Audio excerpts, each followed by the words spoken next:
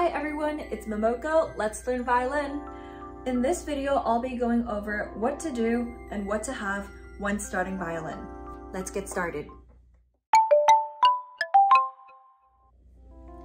How to get the instrument. Violin comes in many sizes depending on how long your arm is. This violin is a full size and is the biggest size you can get. I believe I was a full size since 6th grade, for your reference. There are smaller sizes such as 1/8, half, quarter, even 1/16. And I highly recommend getting a rental for the smaller violins just because you'll have to get a bigger size as they grow. So buying a violin, I would recommend just the full size. When buying a violin, I highly recommend going to a violin store in person instead of buying it online. Because when you go to a violin store in person, they will measure the violin size for you, and also depending on the size of your hand or the length of your neck, you might need to look for something specific. For example, you might have to look into the thickness of the violin neck or the height of the chin rest. My friend who has a really long neck had to get a really high chin rest. So things like these, if you go to a violin store in person, they'll take a look at it, and if they're nice, they might even swap it with what you need, like there. Opposed to buying it online, you'll have to figure out everything on your own, probably buy everything separately, like the violin, the bow, like case, everything. And I've also heard of incidents where the violin came broken. So taking that into consideration, violin stores will be a lot easier and a lot more efficient and worth it. What to have besides the instrument? You will need a case, cloth, rosin, shoulder rest or sponge, and a music stand. Usually, if you get your instrument from a violin store, the first 4 things that I just said would be included in the purchase. Let's talk about the cases. So when you get your violin from the store, it will come in a free case like this, where you can hold it like a backpack or you can hold it by the handle, but generally it will look quite similar to what I am showing you. Now, the case that I have is a BAM case. This one is sturdier, and it will definitely not come in this case when you purchase a violin. It's way too expensive. I got this for my a college acceptance gift from my parents, so really love it.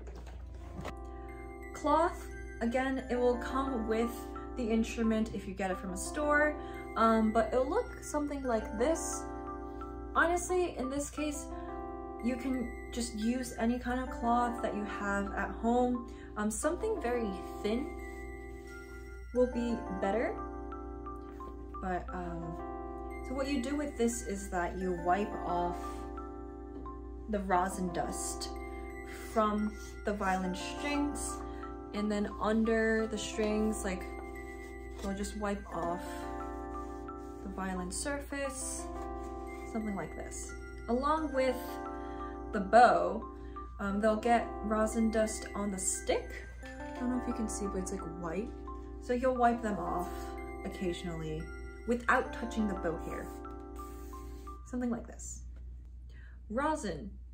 The one I have looks like this. It's in a circular form with cloth around it. This is not really typical for beginners. Usually the rosin that comes with the instrument will be in a rectangular form and probably a darker color. Mine's just a little bit lighter, and it's from Mellows if you're interested. I personally like this brand's rosin. But anyways, you put rosin on the bow hair just like this without touching the rosin or the bow hair. You'll need to put a lot of rosin on the bow when you first get your instrument because it will probably not have rosin at all. And you need rosin dust on the bow hair so that it creates friction whenever you move the bow on the string. And that's what makes the sound. If you try to play the violin without rosin on the bow, it will really make a sound. Shoulder rest or sponge.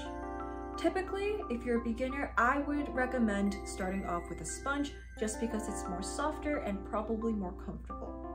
Now, for the sponge, it can be anything, just not used and not wet. I repeat, do not use a wet sponge, please. In fact, do not put anything wet, hot, or cold near the instrument. This includes air conditioner or heater, or I don't know, having the violin in the kitchen for some reason. Just don't do that, it will be severely damaged. Anyway, how to set up the sponge on the violin. You'll need a sponge and 2 rubber bands. So first you'll flip the violin, face it this way. You'll put the sponge under the chin rest. Yes. Now after you set it, you'll use the first rubber band and wrap it around.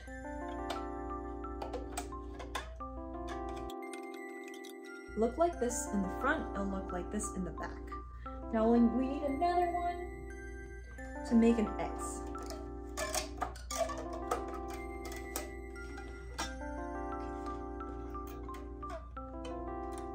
So in the front, it'll look like this. I don't have 4 fine tuners, but the rubber band will go under the fine tuner. So it'll look like this, and in the back, it'll look like this. Or something similar enough. A disclaimer for using the sponge, it might be a little slippery, so I recommend getting a sponge that has one surface that's not slippery, or having a cloth under the sponge so that it'll stop the moving. And when you put back the instrument in the case, you'll have to take off the sponge. So first, I will probably just take out the sponge. If you want, you can keep the rubber band on there so that you don't have to keep setting it all the time. But if not, take it off one by one.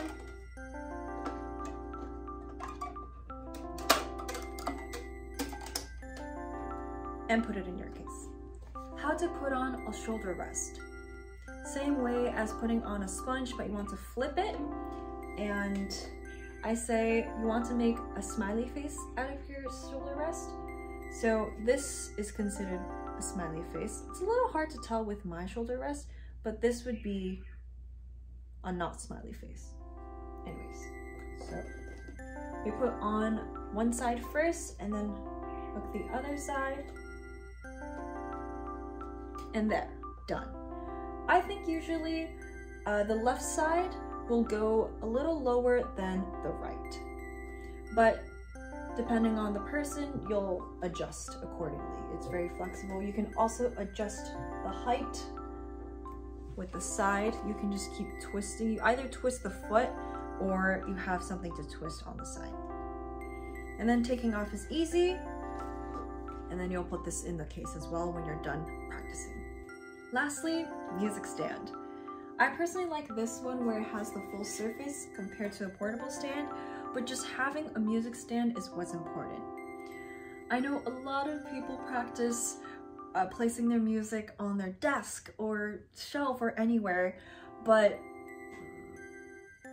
not the best because it tends to create a really bad posture while practicing.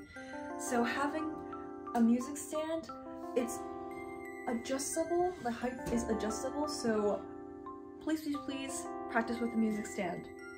To summarize this video, when buying a violin, highly recommended to go to a violin store instead of buying it online. And what to have aside from the violin, you will need a case, cloth, rosin, shoulder rest or sponge, and a music stand. I hope that helped, and in the next video I'll be going over how to hold a violin, how to hold a bow, and how to practice for them. Thank you for watching and see you in the next video!